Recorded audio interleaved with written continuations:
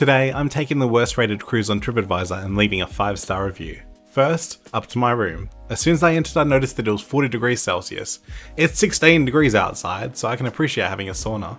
Thankfully, there's no air conditioning or functioning vent, so I can enjoy the sauna the entire trip. That's a star! Next, I went to the bathroom and saw that it was sanitized for my safety with this cute little label across the toilet bowl, and there was even a sanitized piss stain on the seat. That's a star!